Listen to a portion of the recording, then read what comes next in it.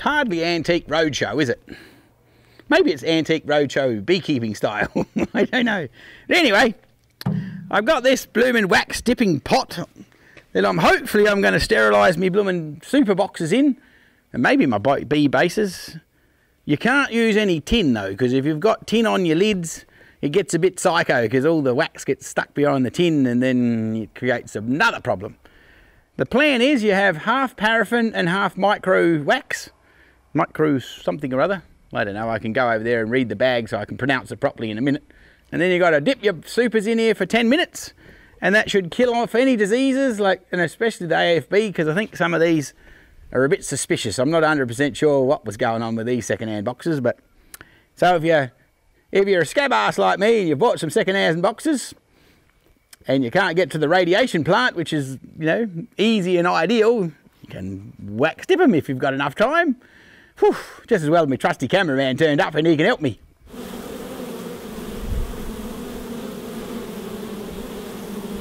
But the major problem I've just discovered is that we haven't actually got a temperature gauge that'll read over 150, because we've got to get this.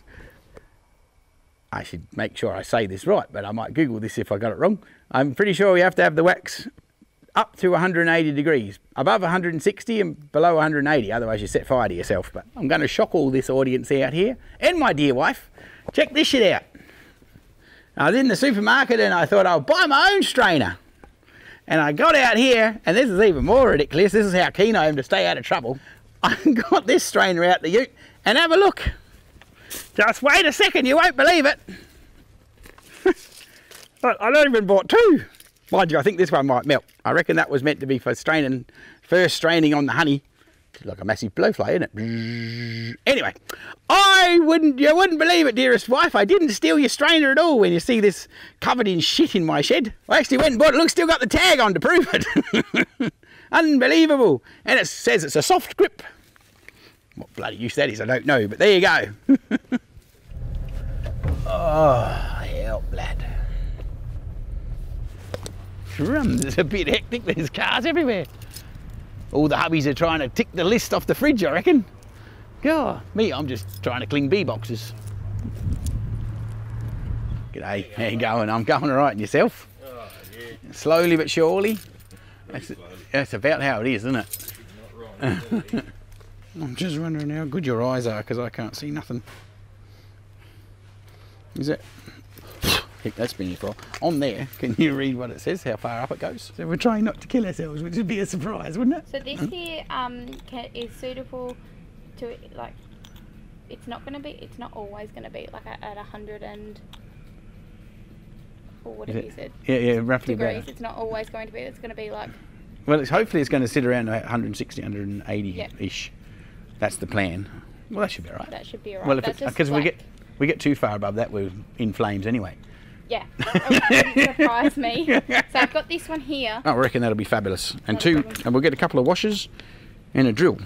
And we'll be all good. Preferably stainless steel washers. I will run with that, because I reckon that pissy little washer does not look like it's going to survive my enthusiasm. Okay. Two washer either side of them.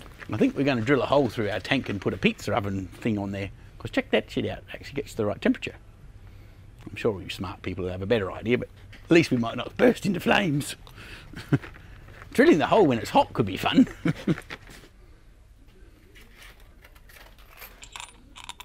That's that one. Beautiful. Two of them, I reckon. Yeah, we'll come in a packet. Oh, sorry, you have the whole packet? Yeah, 8. Oh, yeah. Oh, awesome. We can screw shit up and we'll be right. Yep. Cool. Oh, well, I think that'll work. Fit or replace most pizza oven thermometers. Not recommended for wax dipping. No, it doesn't say that at all. So I'm thinking I'm going to stick it on this side, because I reckon I'll be working that way. Well, anyway, whichever way you put it, it wouldn't bloody matter. But being right-handed, I'd rather pull it out and sit the box there. That would feel better than that way. So we'll put the thermometer this side, so we don't knock it too often. Being that our little pot's only a one box wonder, that should work. And the gauge will be kind of about there, which will be roughly in the middle of what's going on. So that should be perfect. Even bought my own scraper. Things are looking up.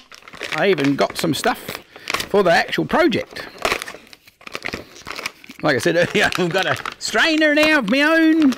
And I saw this long-handled scraper off, and I thought, hell, that might be all right for getting the extra wax off. I don't know whether I need to, but maybe it'd stop me getting quite so burnt with my little short-ass blooming paint scraper, but she might be a bit sharp. But anyway, what does it say it's meant to be for? Doesn't actually say. Oh, we've got extra blades. Don't lose the packet. Well, I figure if I'm going to use this funny jolly silicon muck, we don't want a wax behind it, so we'll make a bit of a cleared area. Then we're just going to drill a hole through here, and we'll seal it off in the inside. But I think before we do anything stupid, I'm going to turn it off, just in case the wax decides to escape if I screw up where I'm going to drill the hole. Otherwise, this might be the end of it all. We'll all be up in flames. Otherwise, there might be a big molten mass of wax down my boot, like they used to in the medieval days. They used to make a metal boot and pour wax in it. Oh, man. That would have bloody hurt, wouldn't it, really? God. I wonder if it was beeswax they used to pour in their boots. What sort of wax would have they had back in the day? Ooh, all I know is it blooming would have hurt. Golly gosh, we're nice to each other, us humans, aren't we? The things we do. I think that'll be fine, because we drill just above that wax. Because this box, we're going to have to fill it up heaps more yet. I reckon that'll be plenty, because that box is going to still... So we're going to have to fill it up. A reason, like... That'll almost be in the middle of where it needs to be. I mean, that box is a little bit rickety-dickety anyway. Yeah, well, I suppose if all else fails, we can always weld the hole back up, can't we? Just wondering whether that's too bloody big.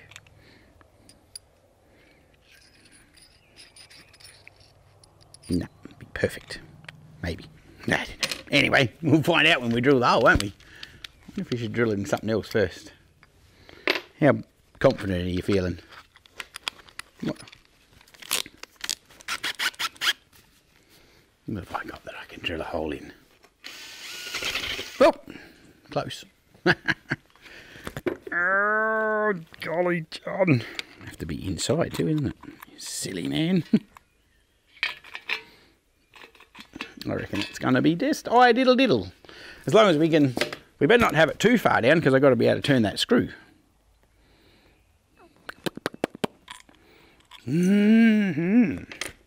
Right, this will be fun. Just wondering, do we need a measuring stick? Nah, fuck it, we'll be right. If we pull this off, we could make another entrance, like down the bottom, where we could drain all the shit out. What do you reckon?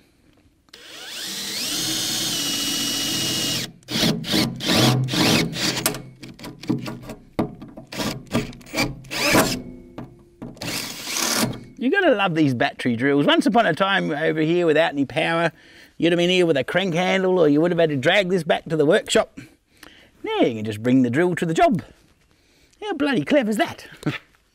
You young people would never know that you couldn't, once upon a time you couldn't do that.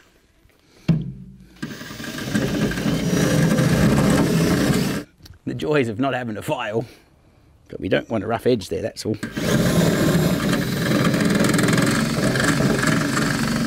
I wonder if that's in Workshop 101. Probably not.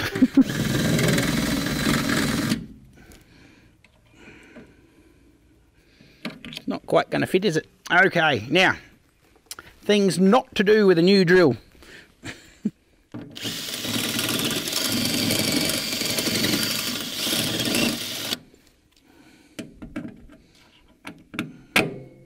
Now, sports fans, if you've gone in your dad's shed and you've stole his drill and his blooming bit, don't do that. You're just as likely to smash it off, and then there'll be all sorts of excitement. And you'll say, that bloody bush bee man, he could do it. But there's years of practice involved with that bit of madness. I've had a whole lifetime of drills that are not the right size. Yeah, I'm just looking here, I'm thinking we're going to have to bush this up a bit, because otherwise it's going to try and tighten against there, which we don't really want it to push against here. We want it to seal on the hole we've just created. So it's probably just as well we bought all these crazy ass washers that there you go, we needed 4, not 2. So it's just as well it came in a packet of 8. So I reckon 3 of these with some gunk. Looks pretty good, except for the fact that that bottom washer is not quite right. I wonder if the one that came with it will slip over that lip. No, of course it doesn't. I don't suppose it matters. It'll square up, won't it? Seal up your wax dipping compartment. Not lightly. Active ingredients. Hey, it's all good. It says if it's celly, it works. God, I bet you there's a disclaimer in there somewhere about me. Oh, crap. I gotta cut the jolly lid off. Oh, did you happen to bring a knife?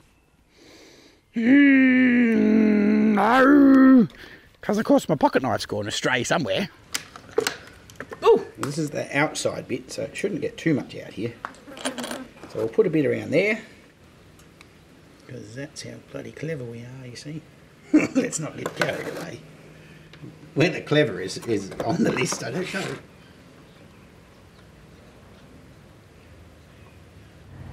I don't think we needed all that pot of stuff, but anyway, you can't buy a little tiny bit, can you? What do you reckon? Switch that in there, look at that. Got it pointing out the right way? Would you like to check for me?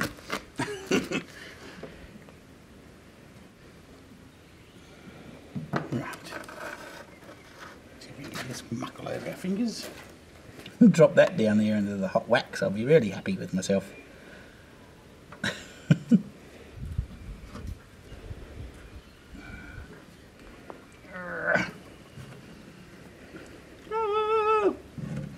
Like the kid in the ag class. Do you remember doing that? You used to dip your hand in the wax a little bit at a time, and then eventually you had a whole wax hand, and the teacher would yell at you and tell you how wax was expensive. And of course you were highly concerned about that when you were a kid, weren't you? Anyway, we'll crank our fire back on.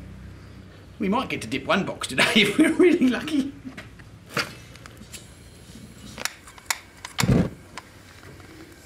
Right, let's turn this sucker up now. You know the shit part about it is, I got some of this crap at home.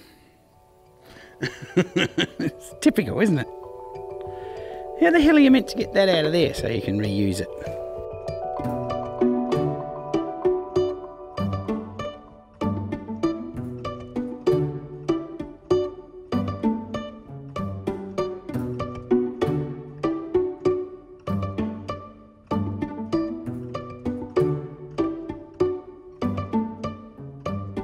We're melting some wax here and it started to rain, so I don't know what to do.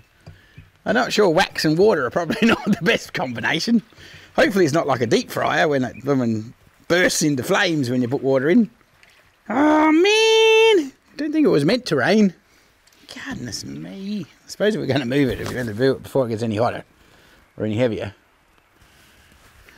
Ah, John. I don't know. I'll put it out here because just in case it decided to be stupid. If I tip that back, do you reckon you could drag that hot thing out from underneath there? Whoa. Was that your boot? If I tilt it back, can you put that hot... Ah, freaking hell.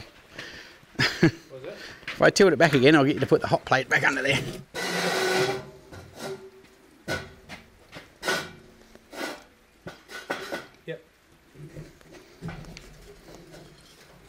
Ay. Can you believe it? We'll probably run out of gas for the way we're going, won't we?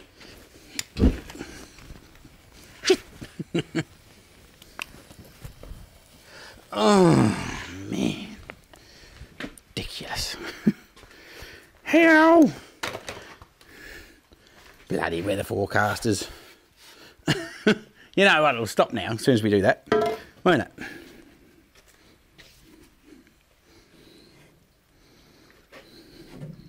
Now I'm in trouble. Am I going to let that back down without burning myself? It's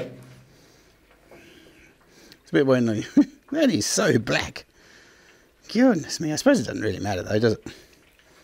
Once it gets hot. I guess when you're dipping dirty bee boxes, it's going to get a bit black, isn't it? Well, if you're silly enough to dip your wax pots, hang on. If you're silly enough to decide to try to dip your beeswax yourself, that doesn't sound right. If you're silly enough to dip your supers yourself, you need to make a combination half and half of paraffin wax and micro paraffin wax, or micro wax, which is apparently if you just use straight paraffin wax, you can't bloody get the crap off your boxes, whereas this stuff's got a lower melting point, so it will run back into the vat better. But I don't really know because I haven't done it yet, but so we'll find out together as we go through this journey of pot dipping. Anyway, it looks snazzy with the temperature gauge on the side, if nothing else. We'll find out if it leaks in a minute. Oh! I don't know, we might fuck shit up by being in the shed. That is not a pocket knife, you idiot. Just as well the lad comes prepared with his cute little pocket knife. I better not give him too much shit, I haven't got a knife, so it's good that he comes prepared. Mind you, I might have to help him sharpen the bloody thing. Gah! Struth, lad. Oh. Come on, go back together.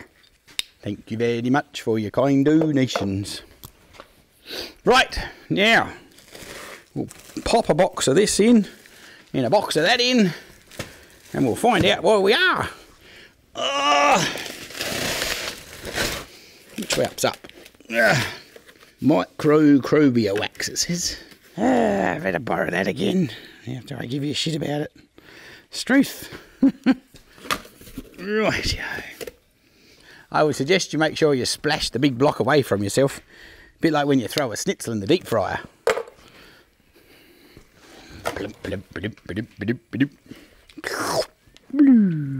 Goodbye. I was clean, now I'm dirty, it said.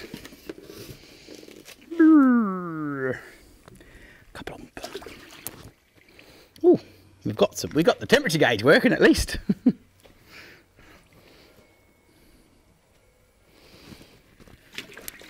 And this one's just normal paraffin wax. It's been in the shed for a bit.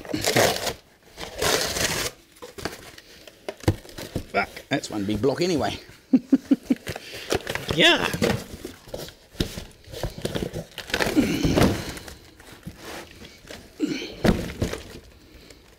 Far out.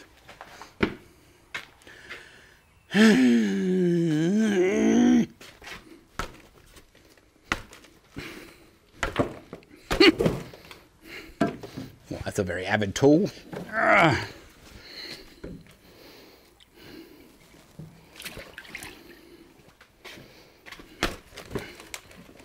Rightio, and we'll sit back down again.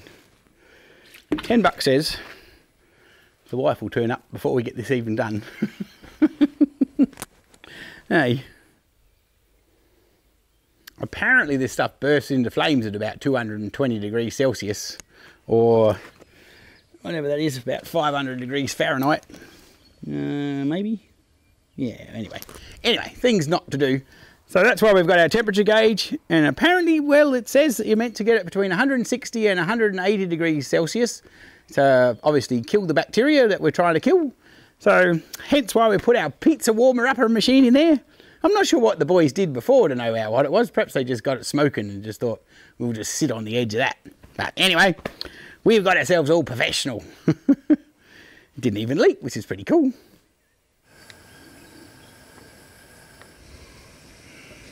Just as well we didn't do a time lapse of the whole melting exercise. We've been here for fucking hours. We were just hoping the gas bottle wasn't going to run out before we got the full thing up to temperature. Anyway, we're up to 150, which is the minimum, and we're both dying of heat exhaustion. The women are ringing us up, hoping we're not dead, but we're taking one for the team, and here we go. We're going to dip some boxes. We might not get a shitload done today. It's got crazy hot, but we got that hot. We got the gauge working. We got a little bit of gas left. We've got a box. Hey, check this shit out. I got all modern and found a stopwatchy thing on my phone. So we'll pop the box in and hit the go button. Oh, I need the weight to drown it. So we even got a special drowning box machine-y part. Right, okay. Let's try not to burn ourselves. You're probably meant to have a leather apron on or something, I would think. Anyway, we're going to just be cautious. Are we ready? Goodbye. Oh, that's cool. It doesn't even sink anyway.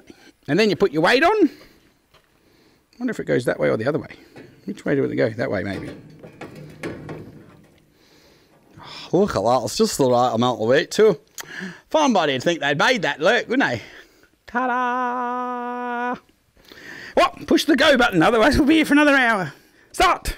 10, 9, 8, 7, 6, 5, 4. Whole 10 minutes it's got to stay in there, so. This is probably a moment we can have a time lapse. And we're back. 10 minutes is a fucking long time when you're waiting, you know.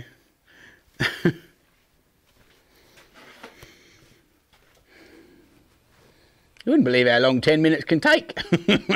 Just as well there's a fast forward button. Otherwise you all would have gone off to make a ham sandwich. Oh, here we go. Woohoo. Stop the timer, stop the timer. Cool, and it even resets. Yeah, anyway, I guess that bit won't matter. It's like a boiling cesspit in here.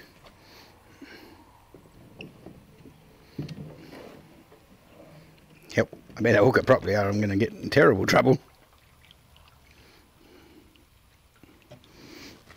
Oh, and I assume you just set it up there to dry. Is that the go? Or the other angle?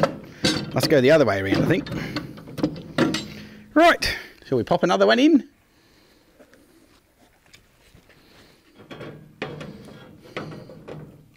Well, the plan is to paint it hot so the wax is still absorbing into the wood and the paint can absorb with the wax. Otherwise you're going to end up with a layer on the top. And maybe that doesn't work that way. Which is the best way to do this? Something like that. Oh, come on! Behave your bloody self. Don't drop that bloody thing in the pot. Pop it over here on the paintings. Far out. It's actually reasonably hot. So being that these have been painted already, I thought I'd get this scraper and just scrape off the extra paint. Because obviously, not much point painting paint onto paint that's not cooking to nothing.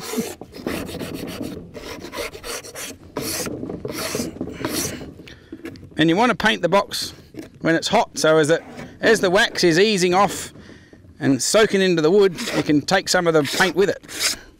And that's the same rule for new boxes as well. So if you're doing a new box, wax dipping them to give them a bit of longevity, you want to paint them straight away too with a bit of paint to let them soak in. Otherwise you're going to end up with the wax as the layer and the paint they won't have nothing to stick to. I reckon if I was in boiling wax for 10 minutes, I'd be a bit hot. Nah, actually I'd probably be dead, I reckon. Or freaking screaming anyway. Perhaps if you were to set this up in your own backyard, find a shady tree or perhaps put your stand in the shed. When we started this project it was early in the morning and it wasn't that blooming hot here in the sun. Well, we weren't even in the sun. We were in the shade. But anyway, I don't know. At this point in time I just decided to use a Prep 4-in-1, which is just an oil-based prep paint.